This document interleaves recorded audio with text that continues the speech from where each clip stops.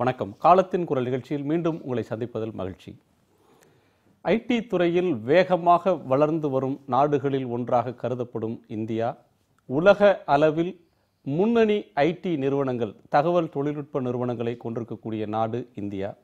ஆனால் அண்மை காலத்தில் தலைப்புச் செய்திகளாக இடம்பெறக்கூடிய செய்திகள் இந்த வளர்ச்சி போக்கில் சில கவலைகளை ஏற்படுத்தி கொண்டிருக்கின்றன. பெரும் நிறுவனங்கள் என்று சொல்லப்படக்கூடிய காக்னிசன்ட், இன்ஃபோசிஸ், விப்ரோ, கேப்ஜெமினி என பன்னாட்டு அளவில் வர்த்தகம் செய்யக்கூடிய பல ஆயிரக்கணக்கான ரூபாயை சம்பளமாக ஊழியர்களுக்கு தரக்கூடிய ஐடி நிறுவனங்கள் ஆயிரக்கணக்கில் தொழிலாளர்களை வீட்டுக்கு அனுப்பி கொண்டிருக்கிறார்கள். குறிப்பாக 8 ஆண்டுகள் 10 ஆண்டுகள் பணி செய்தவர்கள் கூட வேலையை இழக்கக்கூடிய நிலைமை ஏற்பட்டிருக்கிறது. பெர்ஃபார்மன்ஸ் பேசிஸ் என்று சொன்னாலும், வேறு அசஸ்மெண்ட் என்ற வார்த்தைகளில் சொன்னாலும், அதிகாரபூர்வமான வகையில் இந்த வேலை இழப்புகளை அவர்கள் மறுத்தாலும் கூட இது ஒரு நெருக்கடியாக இப்போது தொடங்கியிருக்கிறது. ஆட்டோமேஷன் என்று சொல்லக்கூடிய ஒன்றின் காரணமாக வேலை இழப்புகள் அதிகரிக்கக்கூடும் என்கிற செய்தியும் தொடர்ந்த வண்ணம் இருக்கிறது. இந்தியாவில் இந்த போக்கு எப்படிப்பட்ட பாதிப்புகளை ஏற்படுத்தும்? பெரும் அளவிலான வளர்ச்சி, பெரும் அளவிலான ஒரு ஊக்கம் நிறைந்த வேலை வாய்ப்புகளை அதிகரிக்கக்கூடிய முயற்சிகள்லாம் நடக்கும் என்று எதிர்பார்த்த வேளையில் அந்த வாக்குறுதிகள், வளர்ச்சி, வேலைவாய்ப்பு என்கிற வாக்குறுதி தமிழகத்திலும் இந்திய அளவிலும் எப்படி நடந்து கொண்டிருக்கிறது விவாதிக்கலாம். நம்மோடு சிஐடியு தொழிற்சங்கத்தினுடைய துணைத் தலைவர் திரு ஏ.கே. பத்மநாபன், பொருளாதார வல்லுநர் திரு ஸ்ரீராம், பொருளாதார நிபுணர் திரு ஜெயரஞ்சன், பொருளாதார ஆலோசகர் திரு ராமசுப்ரமணியம். வணக்கம். திரு ஜெயரஞ்சன், ஐடி துறையில் என்ன நடக்கிறது? வேலை இழப்பு, வேலை வாய்ப்பு அப்படின்றது இன்னைக்கு நாம் எங்கே நிற்கிறோம்? பொதுவாக இப்போ ஐடி துறையிலான்னு ஆரம்பிக்கிறதுக்கு முன்னாடி உலக அளவில் என்ன மாற்றம் நடந்துகிட்டு இருக்குங்கிறத பார்த்தா தான் ஐடி துறையை நம்ம புரிஞ்சுக்க முடியும். என்ன நடந்துகிட்டு இருக்கு அப்படின்னு கேட்டிங்கனாக்கா, இந்த உலகமயமாக்கல் அப்படிங்கிற ஒரு போக்கை வந்து ஒரு 20 வருஷம் 25 வருஷமாக வந்து நடந்துகிட்டு இருக்குது. உலகமயமாக்கல்ங்கிற போக்கு நடந்துகிட்டு இருக்குது. இப்போ வந்து உலகமயமாக்கல் இந்த 25 வருஷமாக தான் நடக்குதான்னு கேட்டால் அப்படி சொல்ல முடியாது. என்னென்னா, எப்போ வந்து கடலேறி வாணிபம் செய்ய ஆரம்பித்தாங்களோ அப்போலேருந்து உலகமயமாக்கல் நடந்துகிட்டு இருக்கு.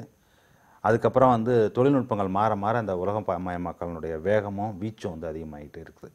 அது குறிப்பாக இந்த 20-25 வருஷத்தில் வந்து எல்லா இன்னல்களுக்கும் அதுதான் தீர்வு அப்படின்னு வந்து ஒரு குறிப்பிட்ட ஒரு பொலிட்டிக்கல் ஃபார்மேஷன் சொல்ல போய் அது வந்து பெரிய அளவில் கடைபிடிக்கப்பட்டு அதை நோக்கி வந்து வர்த்தகத்தையும் நகர்த்தினாங்க. எப்படி அப்படின்னு கேட்டிங்கன்னா, WTOங்கிற ஒரு அமைப்பை ஏற்படுத்தி சட்ட ரீதியான சட்டப்படியான வணிகம். அதுக்கு முன்னாடி எப்படின்னா, ஒரு நாட்டுக்கு இன்னொரு நாட்டுக்கு நடந்த வணிகம் அப்படிங்கிறது எப்படி இருந்தது அப்படின்னு கேட்டிங்கன்னா, இந்த நாடு ஒரு சட்டம் வச்சுருக்கோம், இன்னொரு நாடு ஒரு சட்டம் வச்சுருக்கோம், அந்த 2 நாட்டுக்குள்ளே நெகோஷியேட் பண்ணிட்டு அந்த வர்த்தகம் நடைபெற்றுக்கிட்டு இருக்கும்.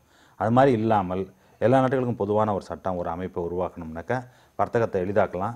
வர்த்தகம் எளிதாகிறது மூலமாக வந்து நாட்டினுடைய உற்பத்திகள் அதிகமாகும். உற்பத்தி அதிகமாகிறது மூலமாக மக்களுக்கு வேலைவாய்ப்பு கிடைக்கும். வேலைவாய்ப்பு கிடைக்கிறது மூலமாக மக்கள் வாழ்வு சிறக்கும் அப்படிங்கிறது தான் என்னுடைய அடிப்படை தத்துவம். அதை வச்சு தான் அவங்க அந்த முடிவுக்கு வர்றாங்க. அதை ஆதரித்தவர்கள் உண்டு. தடையில்லாத வர்த்தகம், தடையில்லாத வாய்ப்புகள், தடையற்ற வர்த்தகம், அதுதான் வந்து அடிப்படையில் இருந்தது. அது தடையற்ற வர்த்தகத்தோடு சேர்ந்து என்ன வந்தது அப்படின்னு கேட்டிங்கன்னா, மக்களும் தடையில்லாமல் வந்து ஒரு நாட்டிலேருந்து இன்னொரு நாட்டுக்கு போகிறதும் வரணும் அப்படின்னு அதில் சொல்லப்பட்டாலும் அது நடைபெறலை.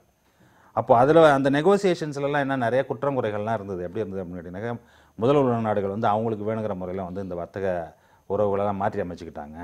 மூன்றாம் உலக நாடுகள் மேலே பல சங்கடங்களை உருவாக்குனாங்க, திணிச்சாங்க அப்படிங்கிறதெல்லாம் சொல்லப்பட்டாலும் நம்ம கண்கூட என்ன பார்த்துருக்கோம் அப்படின்னு கேட்டிங்கனாக்கா, சீனத்தினுடைய பிரம்மாண்டமான வளர்ச்சி, அதீதமான ஒரு வளர்ச்சி வந்து உலகமயமாக்கல்னால் அது ஏதுவாக்கப்பட்டது தாங்கிறதுல அதில் மறுப்பு சொல்கிறதுக்கு ஒன்றும் இல்லை. அதே மாதிரி இந்தியாவில் வந்து அதில் பெற்றோர்களும் உண்டு, இழந்தவர்களும் உண்டு. உலகமயமாக்கல்னால பெற்றவர்களும் உண்டு, இழந்தவர்களும் உண்டு.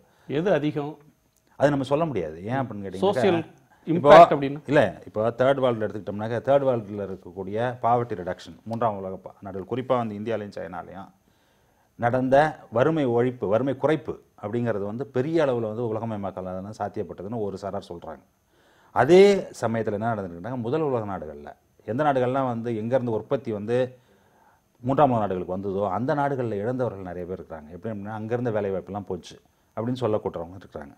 அதனுடைய தாக்கம் தான் என்ன அப்படின்னு கேட்டிங்கன்னா, இப்போ அரசியலில் ஏற்பட்டக்கூடிய மாற்றங்கள், எங்கள் அமெரிக்காவில் ஏற்பட்ட மாற்றமாக இருக்கட்டும், அல்லது வந்து இங்கிலாந்தில் ஏற்பட்ட மாற்றமாக இருக்கட்டும், ஃப்ரான்ஸில் ஏற்படக்கூடிய மாற்றங்களாக இருக்கட்டும், யூரோப்பியன் யூனியன் வந்து உடஞ்சி போகிறதுக்கு காரணங்களாக இருக்கட்டும், எல்லாமே வந்து அதை நோக்கி தான், அதுதான் வந்து ஒரு காரணம், முக்கியமான காரணமாக சொல்கிறாங்க. அது நடந்துகிட்டு இருக்கும்பொழுது யாரெல்லாம் வந்து உலகமயமாக்கல் வந்து நமக்கு பிரயோஜனம் இல்லை அப்படின்னு முதல்ல சொன்னவங்க இப்போ உலகமயமாக்கல் வேணும்னு சொல்கிறவங்களும், யாரெல்லாம் வந்து உலகமயமாக்கல் தான் எல்லாத்துக்கும் தீர்வுன்னு சொன்னவங்க வந்து இப்போ உலகமயமாக்கல் வந்து எங்களெல்லாம் ரொம்ப பாதிச்சிருச்சுன்னு சொல்லக்கூடிய சூழ்நிலையும் உருவாயிடுச்சு. ரொம்ப ஆச்சரியமா என்னன்னா முதல் உலக நாடுகள் இப்போ எதுக்குது உலகம் ஃப்ரீ மார்க்கெட்டை ப்ரொபனண்டா இருந்த அமெரிக்கால எங்க ஊர் மக்களுக்கு உள்ளூர் மக்களுக்கு வேலைன்னு சொல்றதும் மற்ற ஊர்களில் வந்து இந்தியா மாதிரியான இடங்கள்ல வந்து நம்ம மாற்றி நம்ம வந்து பயணமும் இருக்கு. இப்ப நம்ம இந்த வேலை இழப்புகளுக்கு வருவோம், இன்னைய தலைப்புக்கு வருவோம். ஆமா, வேலை இழப்பு எப்படி அப்படின்னு கேட்டீங்கன்னா, இந்த இப்போ அவன் வந்து என்ன பண்றாங்க அப்படின்னு கேட்டீங்கன்னா, முதல் உலக நாடுகளில் எங்க ஊர் ஆட்களுக்கு வேலை வேணும், அதை முதல்ல ஒரு ப்ரியாரிட்டியாக கொடுக்கணும் நீங்க அப்படின்னு சொல்லும்பொழுது அவன் வந்து விசா இந்த முதல்ல நான் என்ன சொன்னேன், வர்த்தகத்தை வந்து இவங்க வந்து ஒரு தடையற்ற வர்த்தகம்னு சொல்லும்போது தடையற்ற இதை அவங்க ஒத்துக்கலை, எதை மக்கள் போய் வர்றதை. ஏன்னா சில பேருக்கு சில அட்வான்டேஜஸ் இருக்குது. ஒரு நாட்டுக்கு வந்து பொருள்களை உற்பத்தி பண்ணுறதுல அட்வான்டேஜ் இருக்குது அப்படின்னு சொன்னால், சில நாடுகளுக்கு வந்து மனிதர்களுடைய உழைப்பையோ அல்லது அவர்களோட திறனையோ அவர்களை வந்து ஏற்றுமதி செய்கிறதும் அல்லது வந்து அவர்கள் போய் அங்கே வேலை செஞ்சு பணம் சம்பாதிக்கிறதுக்கு அந்த திறமைகள் அவங்களுக்கு இருக்குது. உதாரணத்தை எடுத்துட்டோம்னாக்கா, இப்போ இந்தியா எடுத்துக்கிட்டோம் அப்படின்னு சொன்னோம்னாக்கா, நமக்கு நிறைய மேன் பவர் இருக்குது, டெக்னிக்கலாக குவாலிஃபைட் ஆட்கள் நிறைய பேர் இருக்காங்க. இப்போ அவங்க போய் அங்கே வேலை செய்யலாம் அப்படிங்கிறத வந்து அவங்க எது வழியாக கண்ட்ரோல் பண்ணுறாங்க அப்படின்னு கேட்டிங்கனாக்கா, விசா ரெஜிம் வச்சு தான் கண்ட்ரோல் பண்ணுறாங்க இல்லையா. அந்த விசா ரெஜிம் வந்து இவங்க என்ன பண்ணுறாங்க அப்படின்னு கேட்டிங்கனாக்கா, சில பகுதிகளை மட்டும் டைட்டன் பண்ணுறாங்க. இப்போ HB1 விசாவை வந்து டைட்டன் பண்ணுறது அப்படின்னு சொன்னாக்க, அங்கே நீங்கள் ஆஃப் ஷோரில் வந்து ஆட்களை எம்ப்ளாய் பண்ணுறதுக்கு கொடுக்கப்பட்ட விசாவை உள்ளூரில் அந்த வேலை செய்யறதுக்கு ஆள் இல்லைன்னா உங்கள்கிட்ட மட்டும் ஸ்பெஷலைஸ்ட் ஆட்கள் இந்த வேலை செய்யறதுக்கான ஆள் இந்த ஊரில் இருக்காங்கன்னா அவங்களுக்கு மட்டும் H1B தர்றோம், மற்றபடி எல்லாருக்கும் நீங்கள் வந்து பண்ணக்கூடாது. அப்போ எங்கள் ஆட்கள் நீங்கள் எடுத்துக்கணும், அது மாதிரி எடுக்க முடியலன்னு அவன் சர்டிஃபை பண்ணால் மட்டும்தான் H1B கொடுப்போம் அப்படிங்கிற ஒரு அதை டைட்டன் பண்ணுறது. இப்போ அந்த மாதிரி பண்ணுறது மூலமாக அவங்க என்ன எதிர்பார்க்குறாங்க அப்படின்னு கேட்டிங்கனாக்கா, மக்கள் இங்கேருந்து போய் வேலை செய்கிறத தடுத்துடலாம் அப்படிங்கிறது. ஆனால் அவங்க இன்னொரு விஷயத்தை என்ன மறந்துடுறாங்க அப்படின்னு கேட்டிங்கனாக்கா, இவங்க போகிறத வந்து தடுக்கிற மாதிரி இங்கே இருக்கக்கூடிய அரசுகள் என்ன செய்ய முடியும் அப்படின்னு கேட்டிங்கன்னா, அவங்களுடைய முதல்கள் இங்கே வந்து முதலீடு செய்யப்பட்டிருக்குது, அவங்களுடைய பொருள்கள் இங்கே வந்து சேருது இந்த சந்தைக்கு. இப்போ அதை தடுக்கிறதுக்கு இவங்களுக்கும் வாய்ப்பு இருக்குது. அதெல்லாம் செய்வாங்களா, அந்த எக்ஸ்ட்ரீமுக்கு போவாங்களா? அது போவாங்களா போக மாட்டாங்களா, தான் எல்லாமே பவர் நெகோசியேஷன் தான். எப்படி பவர் நெகோசியேஷன், நீங்கள் எவ்வளோ தூரம் நெகோஷியேட் பண்ண முடியும் அது வரைக்கும் நீங்கள் பண்ணி பார்ப்பீங்க, பண்ண முடியலனாக்கா திறந்து விட்டுருவீங்க. அது நிறைய தடவை நம்ம பார்த்துருக்கோம், இது ஒன்றும் முதல் கிடையாது. எப்பயுமே வந்து இப்போ தான் சொல்கிறேன், கமாடிட்டிஸ் நம்ம திறந்து விட்ட அளவுக்கு அவங்க நம்மளுக்கு உண்டான இதை கொடுக்கலையே நம்மளுடைய ஆட்கள் போகிறதுக்கு. ஸ்ரீராம், இதில் சில ஆண்டுகளுக்கு முன்பு வரையிலும் கேம்பஸ் இன்டர்வியூ, ஒரு MNC ஒருவருக்கு இத்தனாயிரம் ரூபாய் சம்பளத்தில் வேலை கொடுத்தாங்க அப்படின்னு சொல்லி ஒரு சக்ஸஸ் ஸ்டோரிஸாக வந்துகிட்டு இருந்தது. பிங்க் பேப்பர்ஸில் வந்து பார்த்தீங்கன்னா எக்ஸ்பான்ஷன், இந்த நிறுவனம் வந்து Tier 2 சிட்டிக்கு போனாங்க, சென்னையிலேருந்து மதுரைக்கு போனாங்க, திருச்சிக்கு போனாங்க, கோவைக்கு போனாங்க, திருநெல்வேலிக்கு போனாங்க, ஆயிரக்கணக்கான வேலைவாய்ப்புகள் புதிதாக உருவாக்கப்பட்டுச்சுன்ற ஒரு சூழல் வந்தது. இப்போ அண்மையில் ஒரு நெகட்டிவ் ட்ரெண்ட் வருது, இவ்வளோ பேரை வீட்டுக்கு அனுப்புகிறாங்கன்னு. இது வளர்ச்சி போக்கில் டிரான்சிஷனில் இது சகஜம் அப்படின்னு பார்க்கிறதா, அல்லது ஒரு பின்னடைவை நோக்கி போயிட்டுருக்குறோம் அப்படின்னு கவலைப்படணுமா? எந்த ஒரு வளர்ச்சியுமே தங்கு தடை இல்லாமல் ஒரே மாதிரி அப் ட்ரெண்டாகவே இருக்கும் அப்படின்றது, அதாவது அப் ட்ரெண்ட் இருக்கலாம், பட் அப் ட்ரெண்ட் வந்து with the same momentum R the same exponential அப்படி தானே இருந்தது அண்மையில். அப் இருக்கலாம், but up percentage over the previous year R previous decade அப்படிங்கிறதெல்லாம் பார்த்தீங்கன்னா எப்பவுமே ஒரு லெவலுக்கு மேலே அந்த ஒரு சுணக்கம்ங்கிறது இருக்கத்தான் இருக்கும். அது வந்து பார்ட் ஆஃப், நீங்களே ஒரு இடத்துல இருந்து ஒரு இன்னொரு இடத்துக்கு ஜேர்னி எடுக்கிறீங்கன்னா, ஜேர்னி எடுக்கிறப்போ கொஞ்சம் முதல்ல 1 மணி நேரம் நல்லா ஃபாஸ்ட்டாக வண்டியே ஓட்டுவீங்க, அதுக்கப்புறம் ஒரு சின்ன பிரேக் எடுப்பீங்க, அந்த பிரேக்கு அப்புறம் கொஞ்சம் ஸ்லோவாக இருக்கும், அதுக்கப்புறம் again you will have a target. இது இயல்பு. அதை விட்டுட்டு இது ஒரு cycle, everything is a cycle. Weather அமெரிக்காவோ இல்லை பிரிட்டனோ இல்லை யூரோப்பியன் யூனியனோ முதல்ல திறந்து விட்டோம். கலெக்டர் உத்தியோகம்ன்றது எப்பவுமே லுக்ரிடியஸ் தான், எப்பவுமே சொகுசான ஜாப். ஐடி அது மாதிரி சொல்லப்பட்டது. நீங்கள் சென்ட்ரல் கவர்மெண்ட்டுடைய கிளாஸ் 1 ஆஃபீஸர்ஸ் அல்லது IAS IPS இதுக்கெல்லாம் என்றைக்குமே வீழ்ச்சி வந்ததில்லை. அது டைம் ஃப்ரேமை பொறுத்து. ஆனால் இந்த ஒரு ஐடி கம்பெனிக்கு ஒருவர் போயிட்டா அவர் செட்டில் ஆயிட்டாரு, அது வந்து ஒரு வாழ்க்கையில அவங்களுக்கான எல்லா பிரச்சனைக்கும் தீர்வு வந்துருச்சு அந்த ஃபேமிலிக்கு. கரெக்டான அப்படி ஒரு நிலைமை ஒன்று இருந்தது இல்லையா? அதுல சந்தேகம் வருது இல்லையா? இப்போ கரெக்டான ஒரு உதாரணம் நீங்க சொல்றது. அது ஐடின்னா இட் இஸ் அ கிவன் அப்படின்ற ஒரு இது. அதை கம்பேர் பண்ணி ஒரு இன்ஜினியரிங், கன்ஸ்ட்ரக்ஷன் இன்ஜினியரிங்கோ, ஒரு மெக்கானிக்கல் இன்ஜினியரிங்கோ, ஒரு எலக்ட்ரிக்கல் இன்ஜினியரிங்கோ, சிவில் இன்ஜினியருக்கோ அந்த அளவுக்கு ஒரு பெரிய என்ன சொல்றது ஒரு ஒரு ஒளிமயமான எதிர்காலம் இருக்கா அப்படின்னா இல்லைங்கிற மாதிரி ஒரு சுச்சுவேஷனை உருவாக்கி வச்சிருந்தாங்க. ஸ்லோலி நான் வந்து ஒரு கடந்த 5-6 வருடங்களாகவே பார்த்துக்கிட்டு இருக்கேன். ஸ்லோலி ஐடி வந்து அந்த ஒரு பாப்புலேஷன் ஜாஸ்தியாக the other core engineering sector எல்லாமே ஹைலி காம்படிட்டிவாகவும் ஹைலி பெய்டு ஜாப்ஸாகவும் வர ஆரம்பிச்சது. மெக்கானிக்கல் இன்ஜினியர்ஸ் வந்து குட் மெக்கானிக்கல் இன்ஜினியர் நேத்திக்கு நீங்கள் கேட்டிருந்தீங்கன்னா தெரிஞ்சிருக்கும். நாயக் ஆஃப் எல்என்டி அவர் வந்து ஒரு இன்டர்வியூ கொடுக்குறாரு. ரொம்ப கஷ்டப்பட்டு தான் நான் வந்து இந்த சுப்பிரமணியம்ங்கிறவரை நான் வந்து தேர்ந்தெடுத்தேன். எனக்கு அந்த அளவுக்கு காம்பிடென்ட் பர்சன் கிடைக்கல. பட் இப்போ வந்து அந்த மாதிரி ஒரு காம்பிடென்ட் பர்சன் கிடைச்சிருக்காரு. இப்போ பார்த்தீங்கன்னா அவருடைய சேலரி ஸ்ட்ரக்சர் எடுத்து பார்த்தீங்கன்னா இட் வில் பி டோட்டலி ஒரு ஒரு ஸ்கியூடாக இருக்கும் உங்களுடைய சேலரி ஸ்ட்ரக்சர். இப்போ நீங்கள் ஒரு பக்கம் இந்த இடத்துல எல்லாருக்கும் சம்பளம் குறையுது, இல்லை வேலையை விட்டு அனுப்பப்படுகிறார்கள் அப்படின்னு நீங்கள் பார்க்குறப்போ ஒரு இடத்துல ஸ்கியூடாக அவங்களுக்கு 1.5 கோடி ரூபா, 2 கோடி ரூபா, 5 கோடி ரூபா, 12 கோடி ரூபா, 25 ஒரு நபருக்கு. நீங்க லார்ஜர் பிக்சர், லார்ஜர் பாப்புலேஷனை பார்க்காம நம்ம தனி நபர்களுடைய சாதனைகள் வந்து எப்பவுமே இருந்துகிட்டு இருக்கும். இப்பவும் பாத்தீங்கன்னா இந்த இப்போ நடந்து கொண்டிருக்கக்கூடிய இந்த லே ஆஃப்ஸ் அப்படின்னு நடக்கக்கூடியது பாத்தீங்கன்னா ப்ராபப்ளி ஓவர் பெய்டு. இந்த இப்ப இருக்கக்கூடிய 8 to 10 வருடங்கள் வேலை செய்தவர்கள் ரொம்ப ஓவர் பெய்டு. அவங்க வந்து recruited when we were all in need of them. போன ஆண்டு வரையிலும் நீங்க இன்கிரிமெண்ட் தர்றீங்க, போன ஆண்டு வரையிலும் அவருடைய உழைப்பு உங்களுக்கு தேவைப்படுது, போன ஆண்டு வரையிலும் அவர் வந்து அவருக்கு மெரிட் இருக்கு, போன ஆண்டு வரையிலும் அவருக்கு வந்து அவருடைய உழைப்புக்கு ஏற்ற அளவுல இன்கிரிமெண்ட் தர்றீங்க. இன்னைக்கும் மெரிட் இருக்கலாம், திடீர்னு ஒரு நாள் அவர் வந்து ஓவர் பெய்டா எப்படி மாறிடுவார்? ரீசன் உங்களுக்கு என்ன, உங்களுக்கு உங்களுடைய கான்ட்ராக்டிங் பார்ட்டி அதர் சைடு என்ன உங்களுக்கு ஆஃபர் பண்றாங்கறத பொறுத்து தான் உங்களுக்கு இது. நம்ம ஒரு காலத்துல இப்போ பேசுறதெல்லாம் விட்டு ஒரு 5-6 வருஷத்துக்கு முன்னாடி நம்ம பேசிட்டு இருந்ததெல்லாம் என்ன, ஐடி துறையில வந்து உள்ள வருவான் வெளியே போயிடுவான், அவனுக்கு வந்து இல்லைன்னா இன்னொரு இடத்துல இந்த மடம் இல்லைன்னா இன்னொரு மடம் அப்படிங்கிற ஒரு தைரியமும் ஒரு கான்ஃபிடன்ஸ் லெவலும் இருந்தது போக, இப்போ ஐடி துறையில நம்ம வந்து ஒரு யூனியனைஸ்டு லேபர், இன்னைக்கு ஏதோ எஃப்ஐடின்னு ஒருத்தர் வந்து இன்னைக்கு தமிழ்நாட்டில் ரொம்ப நாளாவே நடந்துட்டு இருக்கு. அது வந்து பெரிய அளவில் அதை வந்து என்கரேஜும் பண்ணலை, பெரிய அளவில் அதை வந்து யாரும் பாராட்டி பேசவும் இல்லை. தமிழ்நாட்டில் பண்ணது வந்து அது தவறு, அது வந்து வேலை பண்ணாமல் இருக்கிறதுக்கு உண்டான ஒரு வழிமுறைன்னு நினச்சிட்டு அதை வந்து ஒரு கண்டம்னிங் ஏரியாவில் தான் இருந்தாங்களே ஒழிய, தமிழ்நாட்டை பொறுத்த வரைக்கும் தமிழ்நாடு வந்து யார் இருந்தாங்களே ஒழியன்றீங்களா? அந்த யார் இருந்தாங்க? அரசு மற்றும் இதை சார்ந்த இந்த தொழில் கழகங்கள்லாம் இருந்தது, அவங்க எல்லாருமே முதலாளிகள் இருந்தாங்க, முதலாளிகளுடைய அமைப்பு இருந்ததுன்னு சொல்லலாம். இல்லை அதாவது நீங்க ஓகே, நான் வந்து இப்போ திருப்பியும் நம்ம வந்து அந்த கம்யூனிஸ்ட் சித்தாந்தம் சரியா தவறா, அந்த போராட்டங்கள் சரியா தவறா, தத்தா சாமந்த் அன்னைக்கு பண்ணினது பம்பாயில் பண்ணது சரியா தவறா அப்படின்னு நம்ம பேச ஆரம்பிச்சோம்னா அது வந்து இந்தியாவினுடைய வீழ்ச்சிக்கு வழிவகுத்தாகும். இன்னி வரைக்கும் வெஸ்ட் பெங்காலோ இல்லை கேரளாவோ இது முன்னேறி நின்னதாக யாரும் சொல்லலை. கேரளா எல்லாம் மற்ற எல்லா பேராமீட்டர்லையும் நல்லா இருக்காங்க, ஆனால் இண்டஸ்ட்ரியல் பேராமீட்டர் மட்டும் நல்லா இல்லை. இப்போ லாஸ்ட் 5-6 வருஷமா கேரளாவில் கொஞ்சம் கொஞ்சமாக உயிர்த்து எழுந்து வராங்கிறத தவிர, கம்யூனிஸ்ட் சித்தாந்தம் அவ்வளவு பிரமாதமாக இருந்திருந்ததுன்னா கண்டிப்பாக வெஸ்ட் பெங்காலில் அவங்க தொடர்ந்து இருந்திருக்கலாம். சார், வளர்ச்சியை வந்து ஜிடிபியில் பார்க்கக்கூடாது, ஹியூமன் டெவலப்மெண்ட் இண்டெக்ஸ்ல பார்க்கணும் அப்படின்னு பிளானிங் கமிஷன்ல இருக்கிறவங்களே சொல்றாங்க. அது வேற ஒரு விவாதம். நிறைய அது மாதிரி இந்த மாதிரி பேசிட்டே இருக்கலாம். அதாவது அது வந்து கதைக்கு உதவாதது. யாராவது ஒருத்தர்கிட்ட போய் நீ மகிழ்ச்சியா இருக்கியாப்பா, மகிழ்ச்சி தான் ரொம்ப முக்கியம், உனக்கு சம்பளம்லாம் கொடுக்க முடியாது, மகிழ்ச்சியா மட்டும் இருக்கிறதுக்கு உண்டான வழிவகைகள்லாம் வச்சுக்கோ அப்படின்னு சொல்றது, பொருளாதாரத்தை ஆதாரமா வச்சுக்க மாட்டேன் வேற ஒன்று ஆதாரமா வச்சுப்பேன்னு சொல்றது கேட்க ரொம்ப நல்லா இருக்கும், மேடை போட்டு பேசுறதுக்கு பிரமாதமா இருக்கும். ஆனா எந்த விதத்திலையும் பர்சுக்குள்ள நிறையாது, அவன் ஹோட்டல்ல போய் சாப்பிட முடியாது, வெளிநாட்டுக்கு போக முடியாது. அவன் இன்னைக்கு தமிழ்நாட்டில் இந்தியாவை எடுத்த வரைக்கும் பாத்தீங்கன்னா கிட்டத்தட்ட 80% ஹவுசிங்கு, அவனுடைய குழந்தைகளுடைய எஜுகேஷன் அண்ட் அவனுடைய உடை அந்த மாதிரி இதுக்கு மட்டும்தான் செலவழிக்கிறதாக சொல்றாங்க.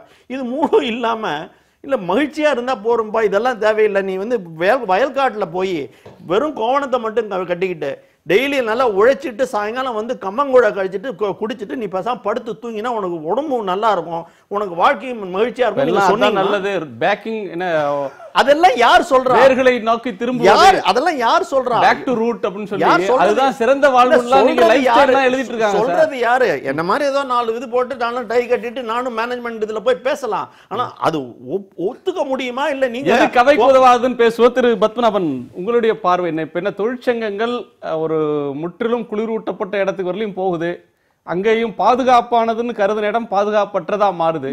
இல்லை, இது வெறும் தொழிற்சங்கமோ கம்யூனிசமோங்கிற பேசுறதை விட யதார்த்தமாக இந்தியாவிலோ உலகத்திலேயோ சார் சொன்ன மாதிரி உள்ள நிலைமை என்ன? வேலை வாய்ப்புகள் என்பது நீங்க ஐடி எடுத்துட்டீங்கன்னா ஐடியில் இந்தியா முழுதும் உள்ள வேலை வாய்ப்பு அரசாங்க புள்ளி விவரத்தில் எத்தனை லட்சம்? 10 லட்சம் பேர் இன்க்ளூடிங் ஐடிஇஎஸ். ஐடிஇஎஸ்ங்கிறதும் ஐடிங்கிறதுக்குள்ள வித்தியாசம் நமக்கு நல்லா தெரியும். 5000 ரூபாய் 6000 ரூபாய் பிஇ படித்தவர்களுக்கு கொடுக்கக்கூடிய ஐடிஇஎஸும், அதே பிஇ படித்தவர்களுக்கு 10,000 30,000 40,000 என்று கொடுக்கக்கூடிய நீங்க சொன்ன லுக்ரேட்டிவ் ஜாப்ஸ்ங்கிறதும் இதெல்லாம் சேர்த்து 10 லட்சம் பேர் தான். நீங்க வேலை வாய்ப்பு வளர்ச்சி என்பதை பேசுனீங்கன்னா வேலை வாய்ப்பு என்பது யார் யாருக்கு எங்கெங்கே, இந்தியாவில் இருக்கக்கூடிய கோடிக்கணக்கான இளைஞர்கள் தான் நம்முடைய வருங்காலம் என்று சொல்லுகிற போது அந்த இளைஞர்களுக்கு வேலை வாய்ப்பு கொடுக்கக்கூடிய ஐடி என்பது அதில் எத்தனை சதவிகிதம்? பிரதான 8 துறைகள் என்பதில் 2 கோடி பேர் வரக்கூடிய வேலை வாய்ப்பு. அரசாங்கத்தினுடைய கடந்த மார்ச் மாதத்தினுடைய national sample survey labour department 2 கோடி பேர் வேலை செய்யக்கூடிய பிரதான 8 துறைகளில் அந்த 2 கோடி 1 லட்சத்தில் வெறும் 10 லட்சம் பேர் தான் ஐடி பிளஸ் ஐடிஇஎஸ். ஆகவே இந்த வேலை வாய்ப்பு என்பது பற்றிய விவாதமாக இருந்தால் அந்த வேலை வாய்ப்பு என்பது எப்படி குறைந்து கொண்டே இருக்கிறது, எந்த வகையில் குறைக்கப்பட்டு வருகிறது என்பதை உட்பட முழுமையாக பேசுவது என்பதுதான் உச்சிதமாக இருக்கும். மகிழ்ச்சி என்பது வேலை செய்பவனுக்கு மட்டும்தான் மகிழ்ச்சி ஏற்பட முடியும். வேலைக்குரிய வருமானம் கிடைக்கிற போது தான் மகிழ்ச்சி ஏற்பட முடியும். அதனால மகிழ்ச்சின்னு சொல்றதுனால மகிழ்ச்சி வராது. அப்படி வந்ததா இருந்ததுன்னா நம்ம மூதாதையர்கள் எல்லாம் மகிழ்ச்சியை பத்தி நிறையவே பேசி வச்சிருக்காங்க. அந்த மகிழ்ச்சி வந்துடும். பிரச்சனை என்னன்னா வேலை வாய்ப்பு என்பது உருவாக்கப்படுகிறதா? வளர்ச்சி என்று சொல்லுவது யாருடைய வளர்ச்சி? 1% இஸ் ஈக்குவல் டு 58% அரசாங்கமே சொல்லுது, அல்லது அதிகாரபூர்வமான கணக்குகள் சொல்லுது. அது அங்கிருந்து மகிழ்ச்சி வருமா? ஆகவே நீங்க வேலை வாய்ப்பு என்பது வளர்ச்சி என்பது பேசினா ஐடி என்பது இன்னைக்கு முன்னுக்கு வந்திருக்கக்கூடிய விஷயம். மேனுஃபேக்சரிங் செக்டார்ல என்ன நடக்கல, அங்க என்ன நெருக்கடின்னு கேக்குறேன். ஐடி நெருக்கடி என்னை பொறுத்த மட்டும் நான் இப்ப இவங்கள மாதிரி எல்லாம் ஒரு தொழிலாளி, ஐடி என்பதுல இருக்கக்கூடிய நெருக்கடி என்பதுல சார் சொல்லி இருக்கக்கூடிய கொள்கை ரீதியான மாற்றங்களினால் வரக்கூடிய நெருக்கடி ஒன்று இருக்கு. இன்னொன்னு ட்ரம்பால வந்த சிக்கல். ட்ரம்பால வந்த சிக்கல் என்பது ஒரு பகுதி. இன்னொரு பகுதி ஆர்டிபிஷியல் இன்டெலிஜென்ஸ் என்பதும் நவீனமயம் என்பதும் புதிய தொழில்நுட்பம் என்பதும் உருவாக்கி வரக்கூடிய மாற்றங்கள். இது முழுதும் லாபத்தை பெருக்குவது என்பதுதான் தொழிலினுடைய அடிப்படை என்பதை நீங்க ஏற்றுக்கொண்டாதான் அந்த லாபத்தை பெருக்குவதற்கு எப்படி ஆட்களை குறைப்பது. இன்னைக்கு ஆள் குறைகிறதுங்கிறது 10 வருஷம் 8 வருஷம் என்று நீங்க சொன்ன அந்த ஆட்கள் குறைக்கப்படுகிற போது இன்னொரு பக்கத்தில் புதிதாக படித்து வரக்கூடியவர்களை சில பேரை எடுத்து அப்ப அந்த வேலையினுடைய தன்மை ஆட்களுடைய எண்ணிக்கையை குறைத்து செலவும் குறைத்து லாபத்தை பெருக்குவது என்பதை நினைச்சு லாபத்துக்காக தான் நாட்டை காப்பாற்றுறதுக்காக தான் இன்ஃபோசிஸ் நடத்துறாங்கிறதெல்லாம் வேணும்னா அவர் வேற இடத்துல பேசலாம். எந்த லாபம்? இப்ப ஒருவருக்கு வேலை தர்றதுக்காக அவர் தொழில் தொடங்கல, அவர் லாபம் சம்பாதிக்கிறார். எல்லாருக்குமே பொருந்தும். அதை சொல்லல. தொழில் என்பது நிச்சயமாக தான். அப்படி வருகிற போது இன்றைக்கு ஏற்பட்டிருக்கக்கூடிய நெருக்கடி என்பது 2-3 விதமாக வருது. ட்ரம்ப் போன்றவர்கள் உருவாக்குறது அல்லது உலகளாவிய முறையில மூலதன பாய்ச்சல் தங்குதடையற்றதாக இருக்க வேண்டும் என்று சொல்லக்கூடிய எந்த நேரத்திலும் தொழிலாளர்கள் தங்குதடையற்ற முறையில் செல்ல முடியும் என்பது உருவாக்கப்படவே இல்லை என்பதை ஒத்துக்கொள்ளணும். நமக்கு வானத்தையும் திறந்து விடு, கதவையும் ஜன்னலையும் கூரையும் திறந்து விடுன்னு இங்க பேசுங்கிற போது இங்க இருக்கக்கூடியவர்களும் அவர்களுடைய தேவைக்கேற்ப அல்லது தான் போக முடியும். நீங்க தங்குதடையற்ற பழைய பிரிட்டிஷ் சாம்ராஜ்யம் இருக்கிற போது பிரிட்டிஷ் காலனிகளுக்கு வேணும்னா இந்தியாவிலிருந்து கடத்தியும் கொண்டு போகலாம் அல்லது அடிமைகளாகவும் கொண்டு போகலான் இருந்தது. இன்னைக்கு உலகத்தில் எந்த நாட்டிலையும் அப்படி போக முடியாது. ஐரோப்பா முழுதுமே ஒரே யூனியனாக ஒரே கண்ட்ரோல்ல வந்த பிறகும் கூட ஐரோப்பாவுக்கு முழுமையா போக முடியாது. ஆகவே இந்த கட்டுப்பாடு என்பது வேலை வாய்ப்பு என்பதில் ஐடி துறை மட்டுமே எடுத்துக்கொண்டால் அதில் வரக்கூடிய ஒரு நெருக்கடி. இன்னொன்று லாபப்பெருக்கத்திற்காக ஏற்கனவே சர்வீஸில் இருக்கக்கூடிய சற்று குறைவு கூடுதல் ஊதியம் பெறக்கூடியவர்களை வெளியே அனுப்பி அது கூடுதலாக உழைப்பதற்கு இளைஞர்களை எடுப்பது என்பது உண்டு. திரு ராம் சுப்ரமணியம், திரு ஏ.கே. பத்மநாபன் சொன்னதுலேருந்து எடுக்கலாம். ஒரு அரசாங்கம் வேலை வாய்ப்பை உருவாக்குனது அப்படின்றது தன்னுடைய குடிமக்கள் நிம்மதியாக இருக்கணும், அவங்களுக்கு வேலையை நிரந்தரப்படுத்தி தர்றது அப்படின்ற ஒரு நோக்கம். தொழில் உருவாகி அவங்க வளர்றப்ப தொழிலோட போட்ட முதலீடு வேணும், அதற்கு மேல் லாபம் வேண்டும், அதற்கேற்ற ஊழியர்களை வச்சுக்கிறது அப்படின்றது ப்ரையாரிட்டிஸ் மாறுது. இங்கே ஒரு அரசு ஊழியராகவோ வேற ஒரு ஊழியராக போகும்போது 25 வயதில் ஒருத்தர் வேலைக்கு போகிறாருன்னா ஒரு 30 ஆண்டு காலம் வேலை செய்வார், 35 ஆண்டு காலம் அவருக்கு வேலை உத்தரவாதம், ஓய்வு பெறவர்களையும் உத்தரவாதம்னு ஒரு காலம் இருந்தது. இப்போ 8 ஆண்டுகள் 9 ஆண்டு 10 ஆண்டுக்குள்ள வேலை இல்லை. அப்படி வேலை இல்லைன்றது ஒரு நபருக்கு தனிநபர் பிரச்சனையாக பார்க்க முடியும். வேலை இல்லைன்றது சொல் எளிது, ஆனால் அதுக்கு பின்னாடி இருக்கிற ஹியூமன் மிசரி அப்படின்னு பார்த்தீங்கன்னா அவங்க குடும்பம் பாதிக்கும். அவர் திருப்பி அவர் ஊருக்கு போக முடியாது. சென்னையில் வந்து பெங்களூர்லேயே வந்து ஒரு கௌரவமான வாழ்க்கைக்கு வந்தவங்க திருப்பி வேலை இல்லைன்னு அவங்க சொந்த கிராமத்துக்கு போக முடியாது. இதுக்கு பின்னாடி இருக்கக்கூடிய மனித துயரம் இருக்குது. இந்த 30 ஆண்டு வேலை உத்தரவாதம் அப்படின்ற சூழல்லாம் போய் இந்த குறுகின காலத்திலேயே வேலை இல்லாமல் வெளில வர்றது அப்படின்றதுல உள்ள ரிஸ்க் அப்படின்றத எப்படி பார்க்குறீங்க? முதல்ல இன்னைக்கு எடுத்துன தலைப்பு இந்த ஐடி செக்டாரை பற்றி பேசிகிட்டு இருக்கோம். அதுவும் குறிப்பாக இன்னைக்கு இந்த இந்தியன் எக்ஸ்பிரஸில் வந்த செய்தியை அடிப்படையாக வைத்துக்கொண்டு பேசிகிட்டு இருக்கோம். அதில் பார்த்தீங்கன்னா இன்ஃபோசிஸில் ஒரு 1000 பேருக்கு வேலை போகிற வாய்ப்பு இருக்குது, காக்னிசென்ட்டில் ஒரு 6000 பேர், விப்ரோவில் 600 பேர் அப்படிங்கிற மாதிரி ஒன்று கொடுத்துட்டு இந்த கேப் ஜெமினி போன்றதில் 4000 பேர் 9000 பேர் அப்படின்னு சொல்லிட்டு இன்னொரு விஷயமும் சொல்லியிருக்காங்க. எல்என்டி இன்ஃபோ இருக்கேன் அதில் 2000 பேர் எக்ஸ்ட்ரா இப்போ ரெக்ரூட் பண்ணுறாங்க. என்னை பொறுத்த மட்டும் இந்த இப்போ 1000 பேர் 6000 பேர் இதெல்லாம் வந்து இட் இஸ் அ மினிஸ்கியூல். இது எல்லா ஆர்கனைசேஷனும் நடக்கும். அவங்க 2 லட்சம் 3 லட்சம் பேருக்கு மேலே ஒர்க் பண்ணிட்டு இருக்காங்கன்னா கேப் ஜெமினியில் இன்றைக்கி 1 லட்சம் பேருக்கு மேலே வேலை பார்க்குறாங்க. அதேமாதிரி இன்ஃபோசிஸை பற்றி தெரியும். அதில் ஒரு 1000 பேருக்கு வேலை போகணும். It is bound to happen. நீங்கள் அதெல்லாம் எல்லாரையுமே வச்சுக்கணும், நீங்கள் வந்து ரிடண்டண்டாக இருந்தவனையும் நான் சேர்த்து வச்சுட்டு இருக்கணும் அப்படின்னு சொன்னால் it is virtually impossible. So உங்களுக்கு ஸ்கில்ஸ் இருக்கா? இன்றைக்கி இருக்கிற ஸ்கில் நாளைக்கு கிடையாது. அப்டேட் பண்ணிட்டு இருக்கீங்களா? அப்படிலாம் பார்க்கும்பொழுது this is the main crux of the issue. Of course இந்த அமெரிக்காவில் நீங்கள் போனீங்கன்னா அந்த ட்ரம்போடது பிரச்சனைங்கன்னா அந்த தொழிற்சங்கங்களில் 2 சங்கங்கள், ஒன்று சிபிஎம் நடத்தக்கூடிய ஒரு சங்கம் ஐடியில் இருக்குது, இன்னொன்று மக்கள் கலை இலக்கிய கழகம் மாஜாயிக்காவுடைய புரட்சிகர தொழிலாளர் முன்னணியுடைய அமைப்பு. அவங்க சொல்கிறது வந்து அவங்க முன்வைக்கக்கூடிய வாதம்ன்றது ஸ்கில் இல்லாதனால அனுப்பலை, ரிடண்டண்ட்டாக இருக்கிறதுனால அனுப்பலை, அதிக சம்பளம்னு வர்றப்ப வேலைக்கு அதை விட குறைச்ச சம்பளத்துக்கு ஆள் கிடைக்கிறப்ப அதிக சம்பளத்தில் இருக்கிறவங்க அனுப்புகிறாங்க. ஸ்கில் இல்லைன்றது அப்ரைசல்ன்றது எல்லாமே வந்து மேற்பூச்சுக்கு சொல்கிற ஒரு அது அவங்களுடைய மாகாயிக்காலாம் சொன்னாங்கன்னா அதை நம்ம பெருசுப்படுத்த வேண்டாம். Because I belong to the corporate sector, I know. இது நீ ஃபர்கெட் அபவுட் ஐடி.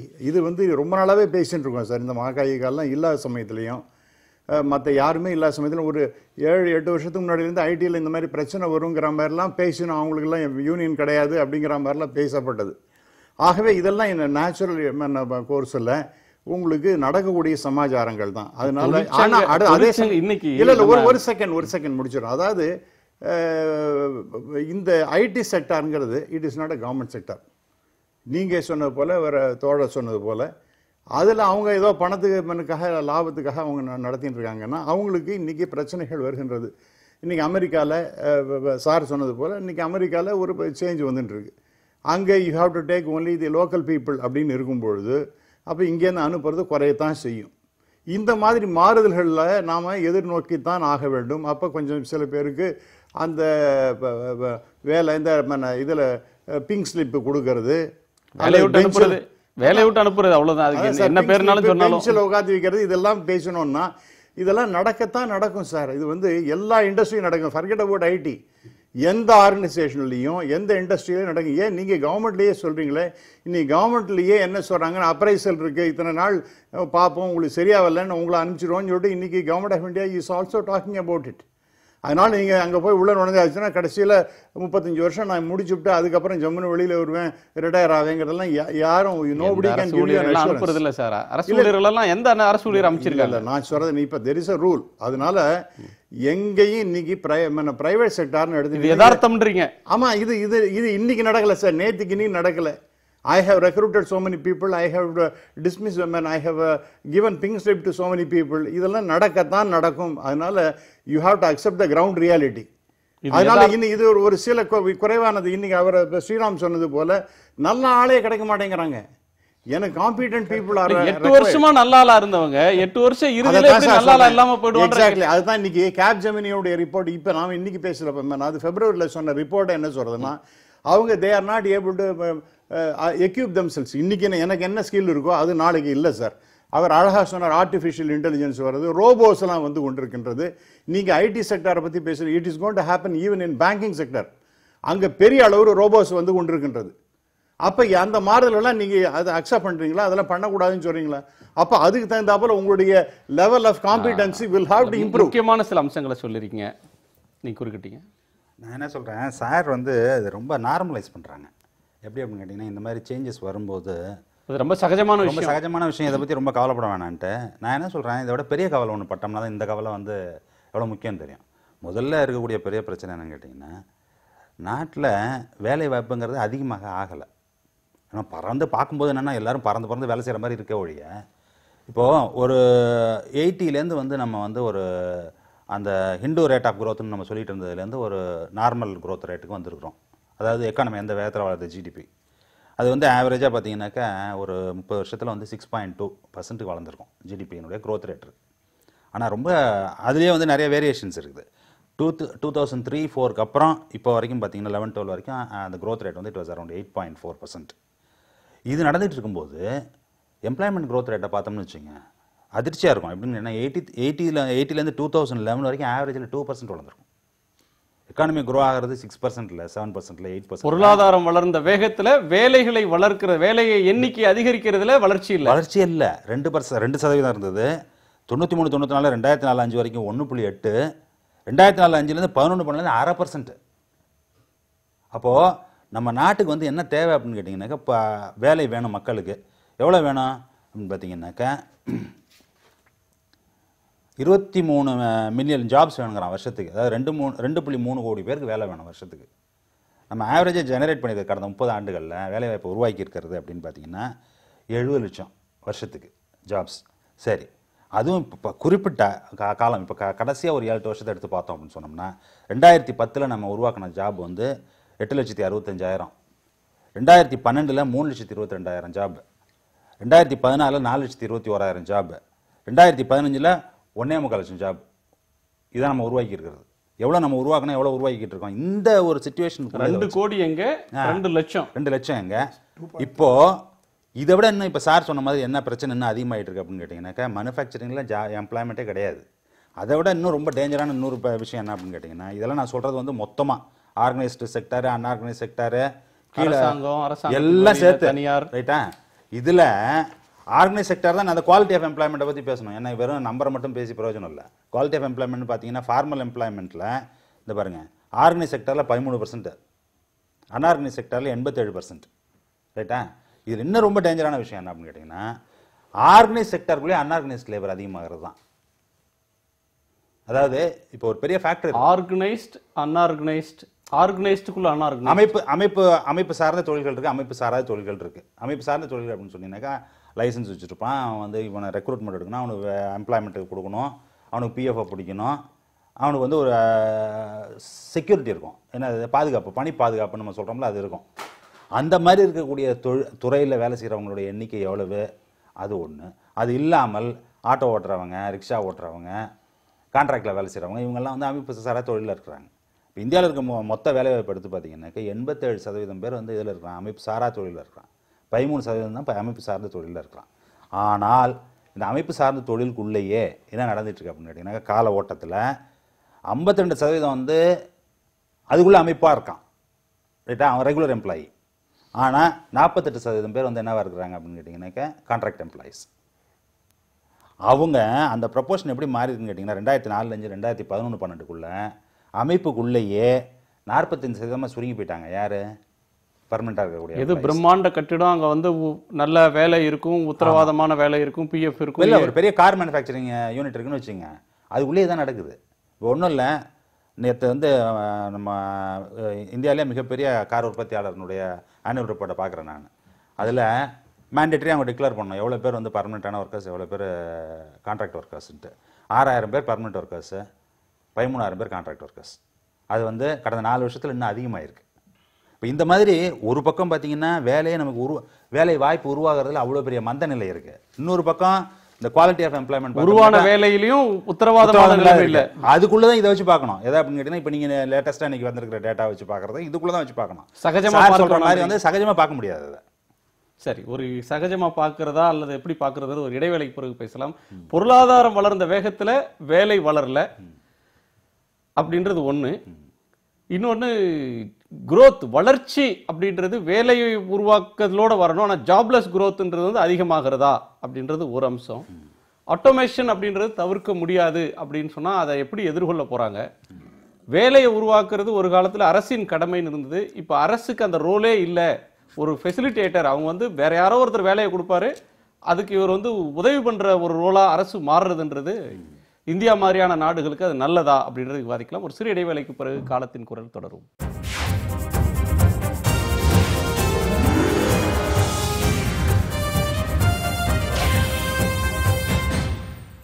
காலத்தின் குரல் தொடர்கிறது. திரு ஸ்ரீராம், ஒரு வளர்ச்சி, பொருளாதார வளர்ச்சியில வந்து மக்களுக்கு வேலை தர்றதுன்றது ஒரு முக்கியமான கூறு. ஒரு நாடு வளர்ந்தா அந்த நாட்டினுடைய மக்கள், நாட்டினுடைய பொருளாதாரம் வளர்ந்தா அந்த நாட்டினுடைய மக்கள்லாம் நிறைய வேலை வாய்ப்பை பெறுவாங்க, வேலையின்மை குறையும் அப்படின்றது ஒரு அடிப்படையான புரிதல். ஆனால் அதற்கு மாறான புள்ளிவிவரங்கள் இங்க பேசப்படுது. பொருளாதார வளர்ச்சி, தொழில் வளர்ச்சி இருந்த அளவுக்கு வேலை உருவாகலன்னு. தமிழ்நாடு இந்தியா மாதிரியான நாட்டில் நிறைய படிச்சுட்டு பொருளாதாரம் படிச்சுட்டு வரவங்க அல்லது பொறியியல் படிச்சுட்டு வரவங்கன்றவங்க எக்கச்சக்கமான பட்டதாரிகள் வந்துட்டே இருக்காங்க. ஆனால் அவங்களுக்கு அரசு துறையில் வேலை இல்லை, தனியார் துறையில் நிரந்தரமான வேலை இல்லை, நல்ல சம்பளத்துடன் கூடிய வேலை அருகிட்டு வருது. இது வந்து சமூகத்துல ஒரு பதற்றத்தை, ஒரு அன்ரெஸ்ட்டை கொண்டு போயிடாதா? அதாவது அன்ரெஸ்ட் வரணும்னா அது வந்து அந்த மாஸ் அந்த ப்ராப்ளம் வரணும், மாஸ்க்கு அந்த ப்ராப்ளம் வரணும். இந்த 15,000 பேர் வேலை போறவங்களதுனால கோடிக்கணக்கான பேருக்கு அந்த பிரச்சனை இருக்கணும். அந்த பிரச்சனை இருந்தால் தான் வரும். அது இருக்க இப்போ நீங்கள் சொன்னீங்களே வேலை வாய்ப்பு தரணுமா இல்லை வேலை வாய்ப்பை உண்டாக்கணுமா இல்லை வேலை வாய்ப்பு தரக்கூடிய ஒரு சிச்சுவேஷன் உருவாக்கணும். அதாவது நீங்கள் சொன்னீங்களே அந்த கிளைமேட் ஆர் அந்த ஒரு இன்ஃப்ராஸ்ட்ரக்சர் மட்டும்தான் அரசாங்கத்தினுடைய வேலை அப்படிங்கிறது தான் இப்போதைய சித்தாந்தம். ரைட்டு தப்பு அப்படிங்கிறத பேசி பிரயோஜனம் இல்லை, பட் அதுதான் இப்போதைக்கு சித்தாந்தம். அதனால் நீங்கள் வந்து வேலையே எனக்கு கிடைக்கல அப்படின்னு கேட்டால், வேலை கிடைக்கலன்னா அது என்னுடைய பாதிப்பு என்ன, அரசு இருக்கக்கூடிய அரசுக்கு என்ன வரும், அதற்கு என்ன மாற்று அவங்க அடுத்த முறை அதிகாரத்திற்கு வருவதற்காக என்ன மாற்று எடுக்கணுங்கிறதான் பார்ப்பாங்களே வழிய, இனிமேல் நீங்கள் வந்து ஒரு பெரிய ஃபேக்ட்ரி போட்டு அரசாங்கம் வந்து பெரிய ஒரு சேலம் ஸ்டீல் பிளான்ட் மாதிரி போட்டு 22,000 பேருக்கு எம்ப்ளாய்மெண்ட் கொடுத்துட்டு எந்த வேலையும் பண்ணாமல் அந்த 22,000 பேர் வேலை அவங்க கொடுத்தா பண்ணுவாங்க. பட் வேலை கொடுக்கறதுக்கு மேலே அவங்ககிட்ட வேலைக்கு அந்த உற்பத்தி பண்ண வேண்டிய தேவையில்லை, அதுக்கு இப்போ கட்டுப்படி ஆகலை. அப்படிங்கிறதுனால எல்லா எம்ப்ளாயீஸும் சும்மா வந்து கையெழுத்து போட்டுட்டு போவாங்க. எவ்ரி இயர் அந்த வந்து லாஸ் ரிட்டர்ன் பண்ணிட்டு இருப்பாங்க. போட்ட முதலீடு மாதிரி ஒரு 8 மடங்கு லாஸ் ஆனவுடனே அரசாங்கம் அதை பற்றி யோசிக்க ஆரம்பிக்கும். ரியல் எஸ்டேட்டை பங்கு போட்டு பிரித்து விற்கலாங்கிறது தான் ஐடியா வந்துட்டு இருக்கே ஒழிய எந்த பிரயோஜனமும் இருக்கிற மாதிரி தெரியல. இது மாதிரி பல அரசு நிறுவனங்கள் இருக்கு. நீங்கள் கேட்ட ஒரு ரொம்ப மேஜர் பாயிண்ட், ரோபோட்டிக்ஸ் அது பெரிய லெவலில் வந்திருக்கு. அது ஆர்டிஃபிஷியல் இன்டெலிஜென்ஸ் ஆர் ரோபோட்டிக்ஸ் அப்படிங்கிறது ஒரு பெரிய லெவலில் வந்திருக்கு. ஆனால் இன்னும் வராத இருக்கக்கூடிய ஏரியாக்கள் எதுவுமே நம்ம யாரும் அதை பற்றி சிந்திக்கிறதும் இல்லை, அதுக்கு வந்து ஊக்கப்படுத்துறதும் கிடையாது. இப்போ எல்லாரும் அவர் என்ன சொல்றாரு, எனக்கு என்னுடைய 3 பெண்கள் இருக்காங்க, அந்த 3 பெண்களுக்கு வந்து இன்ஜினியரிங் சேர்த்தினா நாளைக்கு வேலை கிடைக்குமா அப்படின்னு கேட்டிங்கன்னா, வேலை கிடைக்குமாங்கிறத விட எனக்கு வேலை வாய்ப்பு இருக்கா அப்படிங்கிற கேள்வியை கேட்க ஆரம்பிச்சுட்டா பெட்டர் ஆகிடும். நாட்டில் வேலை வாய்ப்பு இருக்கு, ஆனால் வேலை அது இவர் சொன்னால கட்டமைப்பு உண்டான ஒரு ஆர்கனைஸ்டா அந்த மாதிரி ஒரு இது கிடையாது. Each to his own self. நீ உனக்கு வேணுங்கிற வாழ்க்கையை முன்னாடி பார்த்துக்கோ. உனக்கு எந்த விதமான இதுவும் உனக்கு உத்தரவாதமும் கிடையாது. நான் நாளை காலையில் படுத்துட்டு எனக்கு வந்து 15 நாள் எனக்கு பெய்டு ஹாலிடேஸ், 30 நாள் எனக்கு மெடிக்கல் ஹாலிடேஸ், ஒரு லீவ் டிராவல் அலவன்ஸ், அதெல்லாம் கிடையாது. சோஷியல் செக்யூரிட்டி வேண்டாமா? ஒரு மகப்பேருக்கு ஒரு பெண் போறாங்கன்னா எக்ஸாக்ட்லி அந்த 6 மாசம் அவங்க இல்லைன்னா அவங்க வேலை இல்லைன்றீங்களா? Your point is very valid. Social security அப்படின்னா அது எப்படி வரணும்?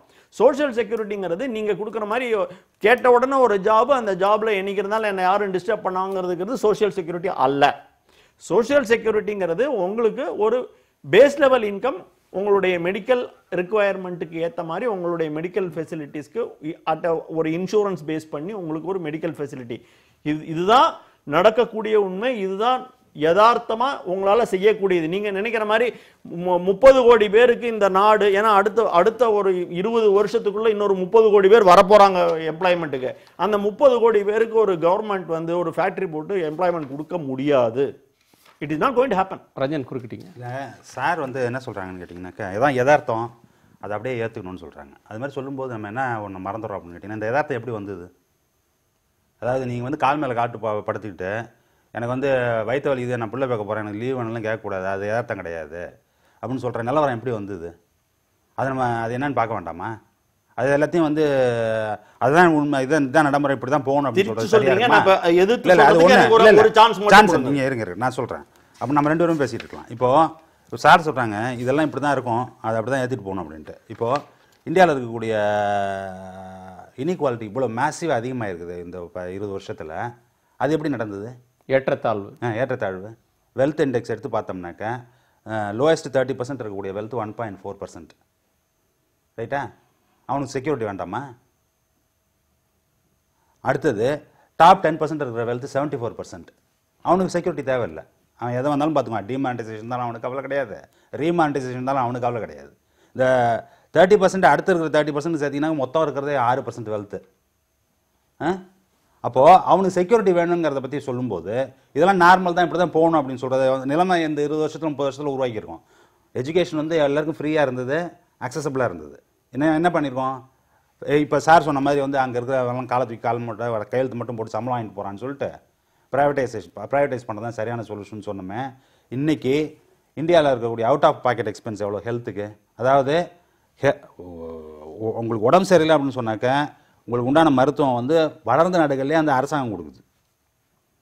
அந்த மாதிரி ஒரு சிஸ்டம் இருக்கிற இடத்த நீங்கள் அதில் இருக்கிறதெல்லாம் காப்பி அடிக்காமல் வெறும் மார்க்கெட்டை மட்டும் காப்பி அடிச்சுட்டு இப்போ என்ன சொல்கிறீங்க அப்படின்னு கேட்டிங்கன்னா இதுதான் யதார்த்தம்னு சொல்கிறது எந்த விதத்தில் நியாயம்? இல்லை, பதில் மட்டும் சொல்லிடுறேன், அப்புறமா அடுத்தவர் பேசலாம். அவர் சொல்ற நான் யதார்த்தம்னு சொன்னேன், ஆனா அதுதான் நார்மல்னு சொல்லல. யதார்த்தம்ங்கிறது what is present, which அது நியாயம்னு சொல்லல, அது இருக்கு. அதுக்கு நீங்க சொல்யூஷன் கொடுக்கணும். ஹெல்த் இப்போ கால் மேல கால் போட்டுக்கிட்டு அப்படிங்கிறது இல்லை. கால் மேல கால் போட்டுக்கிட்டு இருந்தாலோ இல்லை வெறும் காலை நீட்டி படுத்திருந்தாலோ மெட்டர்னிட்டி கேர் வேணும்னா maternity கேருக்கு there should be a social security system by which government இன்னைக்கு இல்லையே நம்ம நாட்டுல. எக்ஸாக்ட்லி அதுதான் நம்மளுடைய ரிக்குவயர்மெண்டா இருக்கணுமே ஒழிய எனக்கு கண்டிப்பா ஒரு இடத்துக்கு போனா எனக்கு 30 வருஷம் நீங்க சொன்னீங்களே ஐஏஎஸ்க்கு இது இல்லைன்னு அவர் சார் சொன்ன very perfectly valid point. Assessment system வந்திருக்கு. ஐஏஎஸ் வந்து ஃபர்ஸ்ட் ஸ்டேட் கேடருக்கு அனுப்புவாங்க, இல்லைன்னா ஒரு நாள் அன்னைக்கு வேலையை விட்டு அனுப்புவாங்க. என்னைக்கு நடக்க போறது நீங்க கேட்கறது வேணா இதா இருக்கலாம், அதெல்லாம் பண்ண மாட்டாங்க. அது பண்ண மாட்டாங்க, நம்ம தைரியத்தில் இருக்கோம். நடக்கிற அன்னைக்கு இப்படி உட்காந்து நம்ம பேசலாம். முதல்ல வந்து பர்மனன்ட் எம்ப்ளாய்மெண்ட்டை வந்து முதல்ல வில்லனை சித்தரிச்சுட்டு அதுக்கப்புறம் சோஷியல் செக்யூரிட்டி வேணும்னு சொல்றது ரெண்டு இன்கம்பேட்டிபிளா தான் எனக்கு தெரியும். ஏன் அப்படின்னு கேட்டீங்கன்னா ஒரு நிமிஷம், அவங்க 3 பேரும் நிறையவே பேசிட்டாங்க. நான் பேசவே இல்லை, எல்லாரும் பேசுங்க, ஒன்றும் பிரச்சனை இல்லை. பாயிண்ட்க்கு நேரம் விஷயம் என்னன்னு சொன்னா வேலை வாய்ப்பு என்பது பற்றிய விவாதத்தை நம்ம இன்னைக்கு எடுத்திருக்கோம். இந்த வேலை வாய்ப்பு என்பது 2-3 விஷயங்கள் பார்க்கணும். புதிதாக வேலை தேடி வருபவர்களில் எத்தனை சதவிகிதம் பேருக்கு வேலை, ஏற்கனவே வேலையில் இருப்பவர்களுக்கு வேலை இழப்பு என்பது, ஜாப்லெஸ் குரோத் என்பது, ஜாப்லெஸ் குரோத் தான் இன்று ஏற்றுக்கொள்ளப்பட்டு நடைமுறையில், அது ஜாப் லாஸ் குரோத் ஆகிட்டு இருக்கு. இந்த உண்மையை நாம் பார்த்தால்தான் அது நாட்டில் ஒட்டுமொத்தமாக சமூகத்தில் என்ன விளைவுகளை உருவாக்கும். வேலை இல்லாத வளர்ச்சி இல்ல, வேலையை காலி செய்கிற வளர்ச்சியாக மாறி இருக்கிறது. இந்த இவ்வளவு பெரிய பிரம்மாண்டமான சொத்து செல்வம் என்பதெல்லாம் இந்த உழைப்பில் இருந்து தானே வந்திருக்கு. இது சொல்ற போது இல்ல இல்ல 4 ஃபேக்டர் இருக்குன்னு சொல்ல ஒரு ஒரே ஃபேக்டர் லேபர் மட்டும் தான் இருக்கு, உழைப்புல தான் வருது. இல்ல ராங்னா உழைப்பு என்பதில் அது பங்கு இல்லையா? ஒரு பங்கு, அந்த உழைப்பு என்பதை செலுத்துபவர்களுக்கு உழைப்பினுடைய சதவிகிதம் என்பது குறைந்துகிட்டே இருக்குங்கிறதான் உண்மை. அந்த இன்டர்நேஷனல் உழைப்பை நீக்கிட்டா என்ன சார்? இல்ல உழைப்புன்ற ஒண்ண நீக்கிட்டீங்கன்னா என்ன growth இருக்கு? இல்ல இல்ல exactly what Maruti is trying to to. Sir கேக்குறாருல 6000 பேர் 13000 பேர் இருக்கு, அதான் மாருதி சொல்றேன். வந்தா தான் உனக்கு பர்மனெண்டா வேலை கொடுத்தா தானே நீ உனக்கு வந்து 40000 ரூபாய் சம்பளத்துக்கு 1.5 லட்சம் ரூபாய் சம்பளம் கேக்குற. அதாவது நீயே வேணா, எனக்கு நான் ரோபோட்டிக்ஸ் வச்சு நான் பாத்துக்கிறேன், லைன் ஃபுல்லா நான் ரோபோட்டிக்ஸ்ல பாத்துக்கிறேன், நீ வேண்டாம். அப்போ அரசாங்கத்தினுடைய ஒரே தேவை என்ன?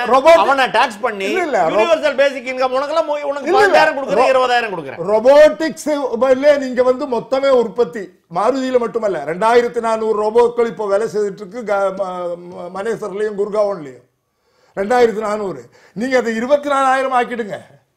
கார் வாங்குறதும் ரோபோ வாங்கி ஓட்டிட்டு போவான். வந்துருது இல்ல டிரைவருக்கு வேலை போகுது. இல்ல இல்ல யார் அது who will use this? இன்னைக்கு இருக்கக்கூடிய 130 கோடி இந்தியர்களில் இவர்கள் பூரா பட்டினியாகவே இருப்பாங்க, அல்ல நீங்க சொல்லக்கூடிய ஏதாவது இனாமாக கொடுத்துட்டு போகக்கூடியவங்களா?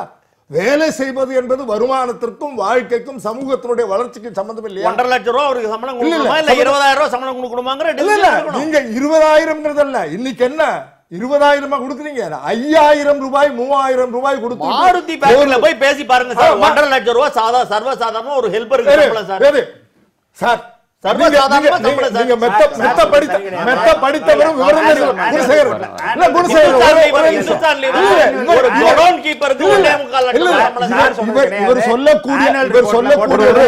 17,000 ரூபாயில இருந்து 45,000 ரூபாய் தான் பர்மனன்ட் ஒர்க்கருக்கு சம்பளம். அதான் கொடுத்துருக்க ரேஞ்ச். இல்ல ஆனுவல் ரிப்போர்ட்ல கொடுத்துருக்க ரேஞ்ச் அது வந்து பர்மனன்ட் ஒர்க்கருக்கு. கான்ட்ராக்ட் ஒர்க்கருக்கு சம்பளம் 17,000 ரூபாய் தான் மேக்ஸிமம். இல்ல கான்ட்ராக்ட் ஒர்க்கருக்கு இன்றைக்கு மாருதியில இப்ப வேணும்னா இப்ப பேசுறது நம்ம நீங்க ரெண்டு பேரும் வெரிஃபை பண்ணிட்டு குணசேகரனுக்கு சொல்லுங்க. Is it a fact? நீங்க சொல்ற உண்மைக்கு எந்த விதமான சம்பந்தம் இல்லை. இன்னைக்கு கான்ட்ராக்ட்ல அவ்வளவு பெரிய தகராறுகள் நடந்தது என்ன காரணம்? ஒரே எந்திரத்தில் வேலை செய்யக்கூடிய ஒரு ஷிப்ட்ல வேலை செய்யக்கூடிய கான்ட்ராக்ட் தொழிலாளியும் இன்னொரு ஷிப்ட்ல வரக்கூடிய ரெகுலர் தொழிலாளியும் அவன் வாங்குறதனுடைய 25% கூட இல்லை என்பது ஒத்துக்கொள்ளப்பட்டது. அந்த மாருதி சம்பவம் நடந்த போது ஸ்ரீ ராகுல் பஜாஜ் கலந்து கொண்ட ஒரு விவாதத்தில் நான் பேசின போது ஐ agri but we don't practice this. இவ்வளவு கொடுமை என்ன சொல்றாரு அவரு? 100 ரூபாயில 25 ரூபாய் கான்ட்ராக்ட். தப்பு யாருக்குது? 25 ரைட்டா 100 ரைட்டா? 100 வச்சுக்கணுமா 25 வச்சுக்கணுமா இல்ல ரெண்டுக்கு நடுவுல 50 வச்சுக்கணுமா? அது குடிசையிலையும் வாழலாம், குடிசையிலையும் வாழலாம், மாடி வீட்லயும் வாழலாம். எல்லாரையும் மாடி வீட்டை காலி பண்ணி குடிசைக்கு வாங்கன்னு சொல்றது மாதிரி இருக்கு நீங்க சொல்றது. இந்த ஆர்குமெண்ட்ங்கிறது உற்பத்தி மட்டும் தானா, உழைப்பு மட்டும் தானா? அந்த 1% 58% போய் சேருதுங்கிறது அப்ப எந்த ஆர்குமெண்ட் அது? இல்ல இந்த ஆர்குமெண்ட் 1000 100 ரூபாயும் 25 ரூபாயும் வாங்கக்கூடிய தொழிலாளியை பத்தி நீங்க 50 வச்சுக்கணுமான்னு கேட்கறதுங்கிறது இந்த நாட்டினுடைய ஒட்டுமொத்த மக்கள் தொகையில அவர் சொல்லி இருக்கக்கூடிய விவரங்கள் இருக்க, அந்த விவரங்கள் இந்த நாட்டுக்கு பொருந்தாதா? சரி, அந்த தொழிலாளியினுடைய 50 ரூபாயும் 100 ரூபாயும் தான் பொருந்துமா? சார் ஆயிரக்கணக்கான கோடி ரூபாய் வாங்கக்கூடிய ஒரு சிலர் என்ற முறையில் இருக்கக்கூடிய அந்த ஏற்றத்தாழ்வு என்பது பெருகிக் கொண்டே இருக்கிறது. இந்த வளர்ச்சியை பற்றி பேசுகிற 25 ஆண்டுகளில் இந்த விகிதாச்சாரம் வளர்ந்து கொண்டே போய் மேல் தட்டில் உள்ளவர்களுடைய வருமானம் உயர்ந்தும் கீழே உள்ளவர்களுடைய வருமானம் குறைந்தும் அது மேலும் குறைந்து கொண்டே விகிதம் என்பது வருதே. இது உண்மைதானே? அப்ப அந்த விகிதம் இவர் சொல்லக்கூடிய 50 சராசரிங்கிறது சமூகத்துக்கு ஒட்டுமொத்தமாக அமலாக்குவது கூறுவாங்களா அல்லது மாருதியில் இருக்கக்கூடிய கான்ட்ராக்ட் தொழிலாளிக்கு ரெகுலர் தொழிலாளிக்கு மட்டும்தான் அது பாதகமாகுமா? சார் இப்ப நான் யார் பேசும்போது குறுக்கிடல, தயவுசெய்து நான் பேசும்போது யாரும் குறுக்கிட வேண்டாம் கேட்டுறேன். எனக்கு நேரம் என்னன்னா இன்னைக்கு ஐடி செக்டார்ல எவ்வளவு பேர் வேலை பார்க்கறாங்க அப்படின்னு ஐடியை கடந்துட்டோம். சரி, ஒரு எக்ஸாம்பிள் நான் இது சொல்றேன். 39 லட்சம் பேர் வேலை செய்யறாங்க. அதுல 15 லட்சம் பேருக்கு நான் எபிலிட்டி டு ஒர்க் அப்படிங்கறத இன்னும் ஸ்கில்ல டெவலப் பண்ணல அப்படிங்கிற ரிப்போர்ட் யாரு கேப்ஜெமினி தான் சொல்லியிருக்காங்க. ஆகவே அதோட நம்ம நாஸ்காம் இதை ரிப்போர்ட்டை சொல்லியிருக்கோம். ஆகவே இந்த விஷயம் அவங்களுக்கு என்ன தெரிய வேண்டும் என்றால் this is happening in all industries. அது நான் இதை ஐடின்னு எதுக்காக சொன்னேன்னா இது மாதிரி மற்ற இண்டஸ்ட்ரியிலும் இப்படித்தான் இருக்கின்றது. ஆகவே அவங்க தன்னைத்தானே எக்யூப் பண்ணிக்கணும். இன்னைக்கு நான் எனக்கு இருக்கிற ஸ்கில் நாளைக்கு பிரயோஜனப்படாது, தட் பிகம்ஸ் ரெடண்டன்ட் அப்படிங்கிறத புரிஞ்சுக்கணும். ரெண்டாவதாக சார் ஏற்றத்தாழ்வுகள் அப்படின்னு எடுத்துட்டீங்கன்னா அது இருக்கத்தான் செய்யும் எந்த நாட்டிலையும். சரி, நாம உடனே நண்பருக்கும் சந்தோஷமா இருக்கும். சீனாவில் எடுத்துட்டீங்கன்னா அங்கேயும் ஏற்றத்தாழ்வு ஏராளமா இருக்கு. ஆனாலும் கூட அங்க ஒரு விஷயம் என்னன்னா மலைக்கும் மடுவுக்குமான அளவுக்கு இருக்க கூடாது. அதேதான் சார் இருங்க sir please Sriraman my request. அதனால அதே வித்தியாசங்கள் நீங்க பார்க்கக்கூடிய மேலையும் கீழையும் இருக்கக்கூடியது அங்கேயும் இருக்கத்தான் செய்கிறது. ஆகவே அதே போலதான் இந்தியாலையும் இருக்கும். ஆனா நீங்க இருக்கிறவங்கள ஒரு லெவலுக்கு தூக்கி விடணும். அப்படி பார்க்கும்பொழுது நண்பர் சொன்னது போல ஆரம்பத்தில் அவர் சொன்னார் 2 நாடுகள் முக்கியமாக அந்த லிபரலைசேஷன் அது மாதிரி வந்த பிறகு 2 நாடுகளில் அந்த பிலோ பாவர்ட்டி லைன்கிறது குறைஞ்சது, ஏழ்மை குறைந்து இருக்கின்றது அப்படிங்கிறது 2 டெஃபினட்டாக சொல்லலாம். ஒன்று சீனா, அது ரொம்ப கன்சிடபிளாக குறைஞ்சிருக்குன்னு அவங்களுடைய புள்ளி விவரம் சொல்கிறது. அதே சமயத்தில் இந்தியாவில் இன்னைக்கு 22%, அது 70, 40, 50 அப்படின்லாம் இருந்தது. இன்னைக்கு 22% தான் இன்னைக்கு பிலோ பாவர்ட்டி லைன் அப்படிங்கிற லெவலுக்கு வந்திருக்கின்றார்கள். ஆக ஏழ்மை என்பது குறைந்திருக்கிறது. ரெண்டாவது பாயிண்ட், ஒன்று எம்ப்ளாய்மெண்ட், அடுத்து யாருக்குமே வேலையே கிடையாதா? இப்போ பேசும்பொழுது யாருக்குமே வேலை இல்லாத மாதிரியே பேசிட்டு இருக்காங்க. இன்னைக்கு நம்ம நாட்டில் எவ்வளோ வேலை இல்லாத அப்படின்னு எடுத்து நீங்கள் பர்சன்டேஜ் எடுத்தீங்கன்னா 4%. பல கணக்கு புள்ளி விவரங்கள்லாம் சொன்னார். 4% இஸ் தி, இது நான் சொல்லல, மே மாசம் 7ஆம் தேதி வந்த ரிப்போர்ட். அதை நான் பேசுகிட்டேன். நானா ஏதோ கற்பனையில் புருடா இல்ல, அந்த ரெண்டு பேர்ட்டையுமே அந்த ரிப்போர்ட் இருக்கு. இல்ல அதான் நான் இருக்கட்டும்.